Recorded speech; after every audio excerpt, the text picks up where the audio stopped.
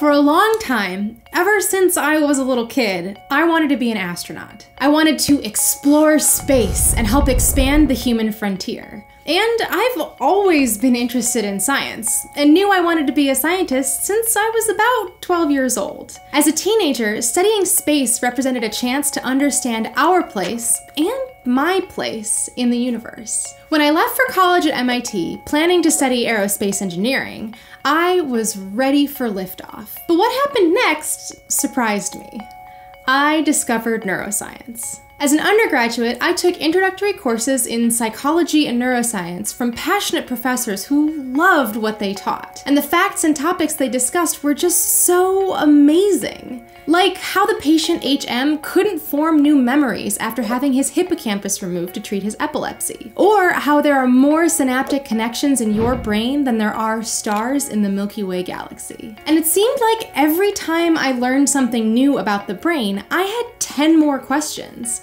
Questions that science couldn't answer yet. See, that's what really drew me into neuroscience. I discovered that studying neuroscience is a chance to understand ourselves. It presented these huge questions about what it means to be human. Are we really the only intelligent beings? Will we ever be able to pinpoint the seat of consciousness? Can we figure out what exactly makes me, me? Through my undergraduate courses, I kept getting more and more interested in the microscopic, unseen processes that make up our brain. Ultimately, my curiosity about how our brain develops led me to pursue a PhD in neuroscience, and I'm now in my 5th year at UC San Diego. And now, every day, I get to work on those big questions. For my thesis work, I'm studying the roles of astrocytes, cells that make up about half of all the glia in the brain, and provide support and resources to neurons. Even though I didn't plan on studying astrocytes when I got to grad school, I absolutely love my research. Astrocytes are fascinating because we know so little about them. While scientists have spent decades identifying different types of neurons and their connections in the brain,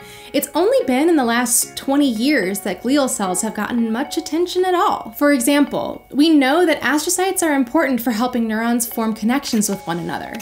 When neurons are grown with astrocytes in a dish, they form 5 times as many synapses as they do without astrocytes. But we're still figuring out why astrocytes are important for forming those connections. And, in fact, that's the main focus of my research. I'm trying to figure out how the proteins astrocytes spit out influence the ways that neurons grow and connect with one another, and how changes in those proteins caused by genetic mutations can lead to problems with growth and communication. Even though a lot of my work would seem boring to many other people because I spend so much time setting up for experiments, counting cells, and dealing with mice, I love working on this question every day. See, neuroscience is rewarding. It's like I'm at the edge of the vast expanse of human knowledge, and I'm carefully chipping away at this small question. But that small question is connected to a big one. Because if I can figure out how genetic mutations change how astrocytes function, it might open the door to new therapies for treating genetic neurodevelopmental disorders. Someday, the work that I do might help people who are struggling with serious medical conditions. It really is a kind of exploration, not on the surface of another planet, but of the human mind. I am boldly going where no one has gone before. And at the end of long days in the tissue culture room or analyzing data, sometimes there are moments of discovery. I get excited because I found a really interesting protein in my data set, or discovered that my candidate testing worked. These are moments when I am literally the only person in the whole world who knows a new thing about the brain. And that's pretty amazing. That's a huge part of why we started this YouTube channel in the first place, because I wanted to have the chance to share all of those amazing moments with you. I can't share my own research yet, but I love getting to talk about neuroscience and helping other people understand their brains, and therefore themselves, just a little bit better. Thanks for watching this episode of Neuro Transmissions. If you liked it, hit that thumbs up button and subscribe to learn more about your brain in the future. Until our next transmission, I'm Alie Astrocyte. Over and out.